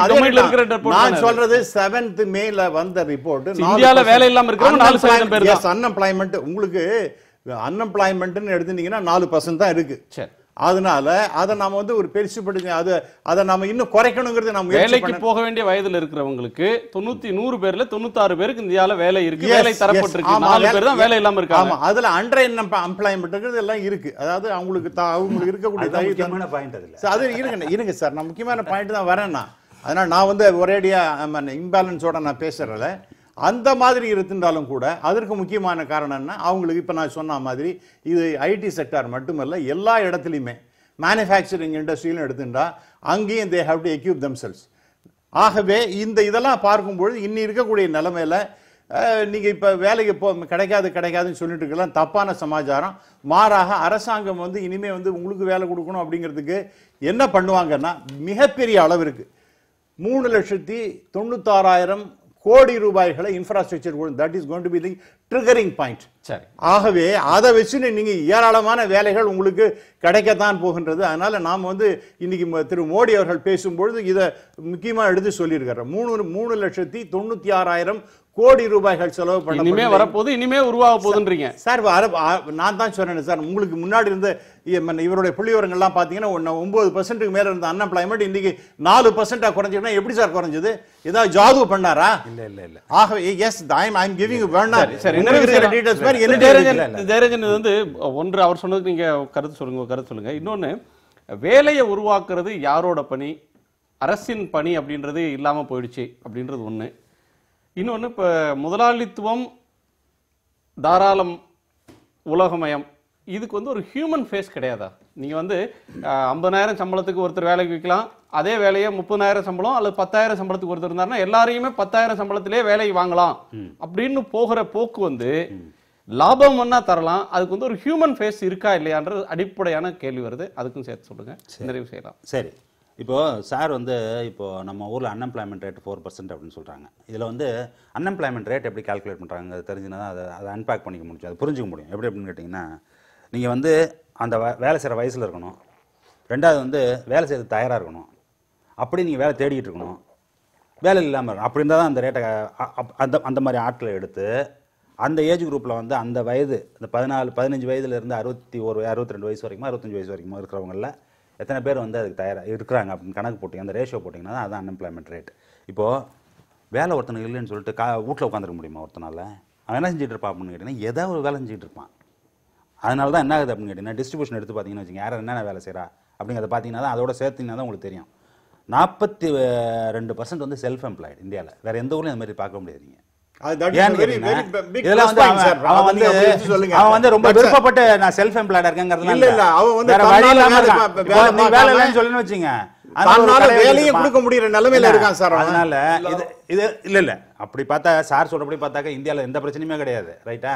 அப்புறம் எதுக்கு நீங்க வந்து போன எலெக்ஷன்ல என்ன சொன்னாங்க அப்படின்னு கேட்டீங்கன்னாக்கா, வேலையை உருவாக்குறது எங்க கொள்கை. ஜாப்லெஸ் growthங்கிறத வந்து மிக பெரிய அளவில் பயன்படுத்தினது யாரு? பிளாட்ஃபார்ம்ல, பொலிட்டிக்கல் பிளாட்ஃபார்ம்ல இவங்க தான் பயன்படுத்தினாங்க. என்ன பயன்படுத்துறாங்க அப்படின்னு கேட்டீங்கன்னா, இது வரைக்கும் யூபி அரசில் பண்ணது 10 வருஷத்தில் வந்து ஜாப்லெஸ் growth தான் எங்களுடைய எக்ஸ்பீரியன்ஸ். நாங்கள் அந்த மாதிரி கிடையாது, எல்லாத்தையும் மாற்றி காட்டுவோன்னு சொன்னது தான் நீங்கள் வந்தீங்க. ஆனால் உங்களுடைய ட்ராக் ரெக்கார்டு என்ன அப்படின்னு கேட்டிங்கன்னாக்கா, 2015 நீங்கள் உருவாக்கின வேலை 1.25 லட்சம், அதுக்கு முன்னாடி 4.25 லட்சம் அதான் நீங்கள் பண்ணியிருக்கிறது. 2 கோடி பேர் வேலையை உருவாக்க வேண்டிய இடத்துல பண்ணது இது. நான் அதை பற்றி சொல்ல வேணாம்னு நினச்சேன், சார் வந்து இப்போ என்ன வந்து சொல்ல வச்சு இல்லை லிஸ்ட்டு சொன்னேன், நான் அந்த பிளாட்ஃபார்மை சொல்கிறேன். என்ன அவங்க சொன்ன பொலிட்டிக்கல் ரைட்டு நிறைவு செய்யறதுக்கு முன்னாடி நீங்கள் என்ன இன்னொரு கேள்வி என்ன கேட்டிங்கன்னா, அதுக்கு வந்து ஃபேஸ் இல்லையான்ட்டு. ஹியூமன் ஃபேஸ் இல்லையா? ஹியூமன் ஃபேஸ் கிடையாது. அதுக்கு எந்த பொருளாதார நடவடிக்கையும் ஹியூமன் ஃபேஸ்ங்கிறது கிடையாது, இன்க்ளூடிங் சைனா, ரைட்டா? இல்லை சைனாவாக இருக்கட்டும், ரஷ்யாவாக இருக்கட்டும், எவனை பற்றி எனக்கு அவ்வளோ கிடையாது. பொருளாதார நடவடிக்கை அப்படின்னு சொன்னால் லாபம் தான். அதுல என்ன இருக்கு அப்படின்னு கேட்டீங்கன்னா அரசுக்கு எந்த ரோலும் இல்லையான்னு கேட்டீங்கன்னா அரசுக்கு ஒரு முக்கியமான ரோல் இருக்கு. சார், அந்த human face அவங்க வந்து சார் சார் சொன்ன மன்ரேகா. மாதிரி போய் வந்து சேலத்துல போய் ஃபேக்டரி திறந்து எல்லாருக்கும் வேலை கொடுக்கணும் அவசியம் கிடையாது. ஆனா அரசுகிட்ட தான் வந்து கொள்கை முடிவுகள்லாம் இருக்கு. அரசுகிட்ட தான் எல்லா கொள்கை முடிவும் இருக்கு. அது மானிட்டரி பாலிசியா இருக்கட்டும், பிஸ்கல் பாலிசியா இருக்கட்டும், எக்ஸ்போர்ட் பாலிசியா இருக்கட்டும், இம்போர்ட் பாலிசியா இருக்கட்டும், டாரிஃபா இருக்கட்டும், எல்லாம் அவங்க கையில தான் இருக்குது. அதுல நீங்க என்ன பண்றீங்கிறது தான் அது ரொம்ப முக்கியமான விஷயம். அதை பண்ணாமல் நீங்க வந்து மற்றதெல்லாம் பேசி பிரயோஜனமே கிடையாது. காட்டுக்குள்ள வந்து காட்டாட்சி அப்படின்றது வந்து எது வலுத்ததோ அது வாழும். சார் அப்படி அப்படி சொல்ல இல்ல. முடியாது. உங்களால எதை சார், விக்க முடியுதோ மன்ரேகா அப்படி இல்ல, வாங்கலாம். மிஸ்டர் குணா, உங்களால ஒரு point. உங்களால விக்க முடியுதோ மன்ரேகால வாங்கலாம். அது வந்து ரொம்ப ஒண்ணுமே இல்லாதவங்களுக்கு தூக்கி விடுறதுக்காக முன்னாடி எவ்வளவு ஒரு இருந்தது? 83 செய்திக்கு லட்சம் பேர். இப்போ இல்ல, இல்ல, கடந்துட்டு ஒரே ஒரு இருக்கோம். செகண்ட். 83 லட்சம் ஹவுஸ் ஹோல்டுக்கு முன்னாடி வேலையில இருந்தாங்க அந்த மன்ரேகால. இன்னைக்கு அது 167 லட்சம் ஹவுஸ் ஹோல்டுக்கு இன்னைக்கு வேலை கிடைச்சிருக்கு. அது ஒண்ணுமே இல்லாத சாதாரண உங்களுக்கு எம்ப்ளாய்மெண்ட் ப்ரொவிஷன் வேணும் அப்படின்னு சொன்னா எம்ப்ளாய்மெண்ட் ப்ரொவிஷன் கொடுக்கக்கூடிய மேஜரா கட்டமைப்பு, அதுதான் சைனால மேஜரா டெவலப் பண்ணதுக்கு காரணமே அந்த கட்டமைப்பு இன்ஃப்ராஸ்ட்ரக்சர் டெவலப் பண்ணது. ரோடு போடலாம், பிரிட்ஜ் கட்டலாம், ஆறு ரிவர் இன்டர்லிங்கிங் பண்ணலாம், எது வேணா பண்ணலாம். But that is exactly what the government must to. In this government also must think about doing. வேலை வாய்ப்பு என்பது 4% தான் வேலை இல்லாதவர்கள் இருக்கிறார்கள் என்ற விவரத்தை வச்சுக்கிட்டு தான் நம்ம பேசுறோம்னு சொன்னா எல்லா விவாதங்களுக்கும் அது அடிப்படைனா அது இந்த நாட்டில் எந்த பிரச்சனையும் இல்லைன்னு சொல்றதுக்கு 2 கோடி பேருக்கு வேலை உருவாக்குவோம் என்று சொல்லி தான் நம்ம இதுவரைக்கும் அந்த அதுக்குள்ள போகல ஆட்சிக்கு வந்தாங்க. அப்ப அது எந்த முறையில் அரசாங்கமா வேலை கொடுக்கறதுங்கிறதல்ல, வேலை வாய்ப்புகளை உருவாக்கியது என்பது 2016 இருந்து 2017 வரைக்கும் அந்த 8 வேலை வாய்ப்பு அளிக்கக்கூடிய பிரதான துறைகளில் 2,30,000 பேருக்கு வேலை. இதுதான் ரெக்கார்டு. இதுதான் நாட்டில் சுபிட்சம் என்பதும் 4%. 4 இட்லி தயார் பண்ணி 3 இட்லி வித்து 1 இட்லி சாப்பிட்றதும் வேலை உள்ளவர்கள் கணக்கு வச்சுக்கிட்டு நீங்க 4% சொல்றீங்க. அந்த உயிரோடு இருப்பவர்கள் எல்லாம் வேலையில் சுபிட்சமாக வாழ்பவர்கள் கணக்கு போட்டா ஒரு பிரச்சனையும் இல்லை. அது வாழ்க்கை என்பது என்ன, ஜாப்ங்கிறது டீசன்ட் ஜாப் என்று ஐஎல்ஓ சொல்லக்கூடிய நிலைக்கு வரலைனாலும் வேலை செய்தாலாவது குறைந்தபட்ச வாழ்க்கைக்கு உத்தரவாதம் என்கிற ஒரு வேலை இருக்கிறதா என்கிற கேள்வி, அது குறைகிறது என்கிற யதார்த்தம். அது மறுத்துட்டு பேசுறதுங்கிறது இன்றைய யதார்த்தத்தை மறுப்பதா. நன்றி. செய்திக்கு வழிவிடுவோம். உங்கள் 4 வருகைக்கும் கருத்து பெயருக்கு நன்றி. மீண்டும் சந்திப்போம். இது காலத்தின் குரல். திக்கெட்டும் பரவட்டும்.